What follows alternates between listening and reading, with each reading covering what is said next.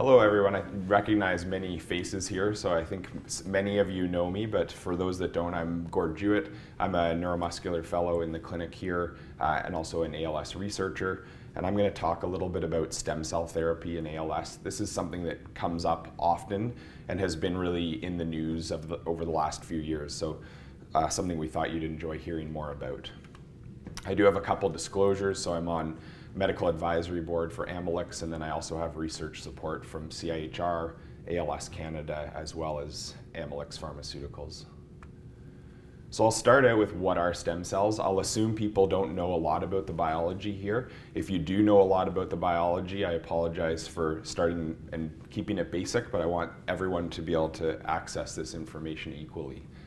And so stem cells are essentially these baby cells, and they have the ability to regenerate and self-renew, and they can also turn into any other kinds of cells in the body. And so the most basic kind of stem cell is an embryonic stem cell, and we all started out as embryonic stem cells, and then those cells can turn into different parts of our body like bones, brains, neurons, and the supporting structures around the brain as well. And so the next question is, what is stem cell therapy? And in its basic form, it's pretty simple. You take stem cells, some kind of stem cell, and you put them into a human or a person with some part of their body with a disease, and you try and regrow diseased parts of that body or replace those diseased tissues. And so the most common use of this in medicine, where we've had it for many, many years, is in treating blood cancers like leukemia and lymphoma, where we give chemotherapy to sort of wipe out the bone marrow in those people who have bad bone marrow, and then you give them stem cells to replace that. And so when you do this kind of therapy, there's a lot of things you can change to either make it work or not work in any situation.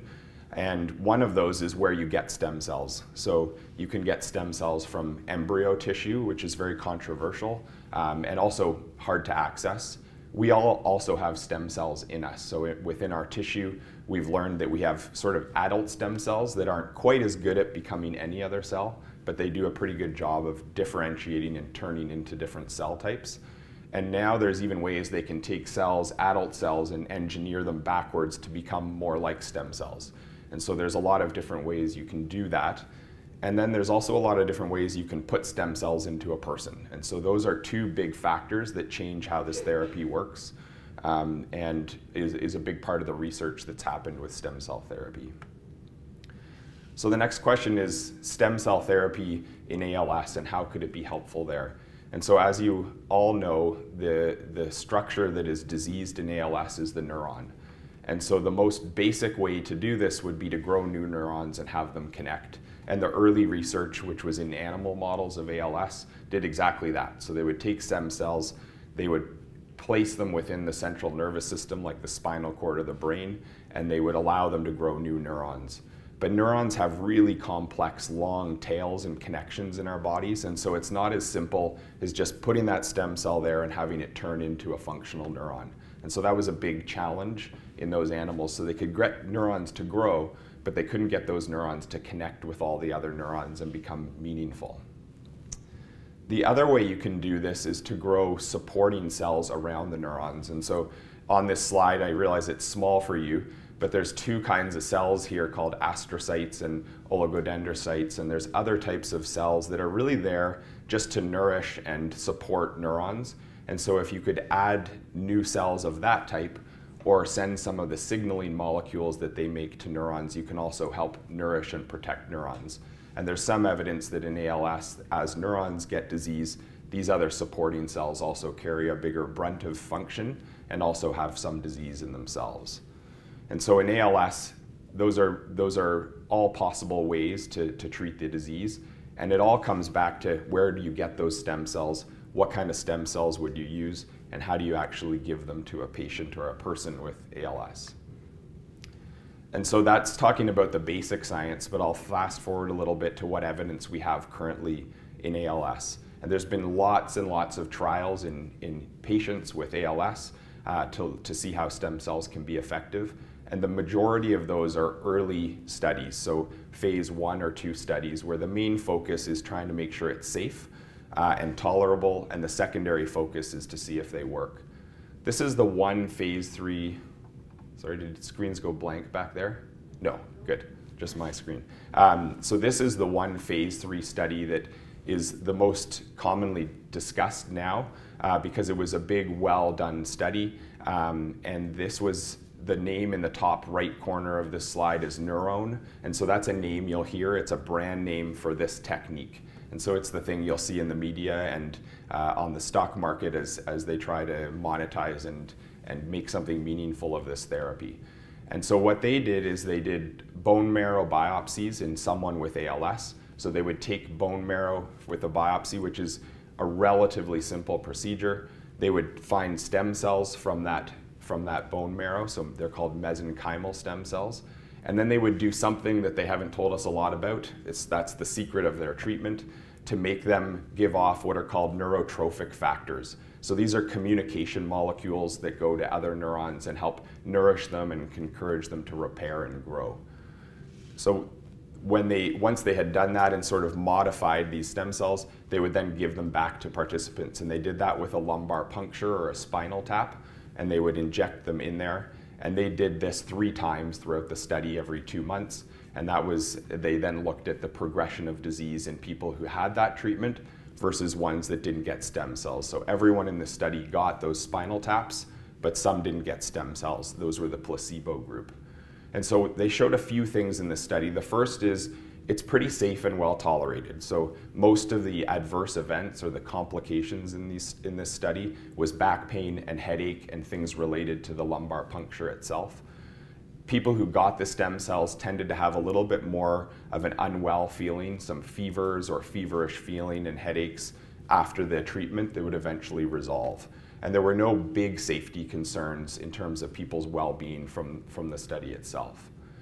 Unfortunately, it was a negative study. So their goal here obviously is to slow down disease progression. And when they compared the placebo group to the active treatment group, there was no significant slowing of the disease there. And the other thing they looked at is when you look in the spinal fluid in the blood to see if markers of neuron damage went lower, which you would want to see if treatment is effective, there was no significant lowering of those markers as well. So the door is not closed on this. They've done lots of other analysis to see if there was groups in there that may have been more effective than others. But this is a negative study, and so this has been discussed with the FDA on 2 occasions, and there's been a lot of advocacy to approve it for patients that want it, but it's not approved based on this study. I also just wanted to briefly mention this other study, which is now 5 years old, which is a very similar study done in Korea. And the reason I bring this up is because this treatment is approved for treatment of ALS in Korea. And that's the only place in the world that it's approved by a health governing body. This was a phase 2 study. So again, their main goal is safety and tolerability, but they also looked at efficacy. But there are a few challenges and I think issues with this study. And the biggest is if you got the treatment in this study, you had the spinal tap, you got stem cells that came from bone marrow. But if you didn't get that treatment, you didn't get a procedure. So you could tell whether you had treatment or not. Your doctors knew if you had treatment, your family knew if you had treatment. And as you can imagine, that knowledge can affect the way we evaluate ourselves. And the ALS FRS has a subjective component. So they did show that in patients who were treated in the first couple months had a slowing of progression. But I think we have to take that result with a grain of salt. So it is approved in Korea.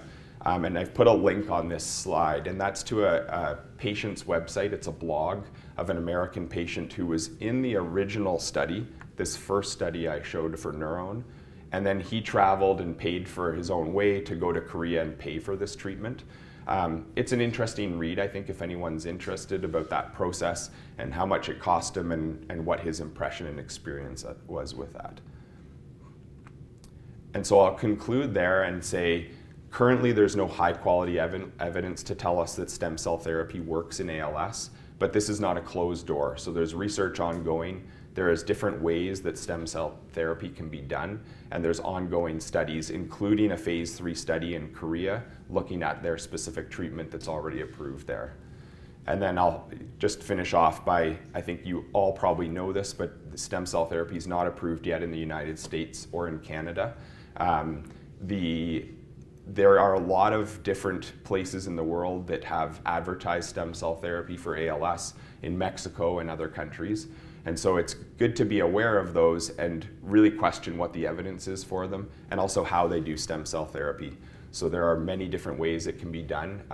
There's some risk or less risk with different ways of conducting the treatment. So people that are looking to sort of pursue those more off-label treatments just need to always ask those critical questions and make sure it's safe and they're doing things that have some evidence to show that it helps. And anytime you're in the ALS clinic, all the neurologists there are well versed in all of this and happy to talk about it and give me more information. And if you find specific things you want to ask about, you can bring those resources and we're happy to look through them and try and help you with that critical appraisal of what's out there.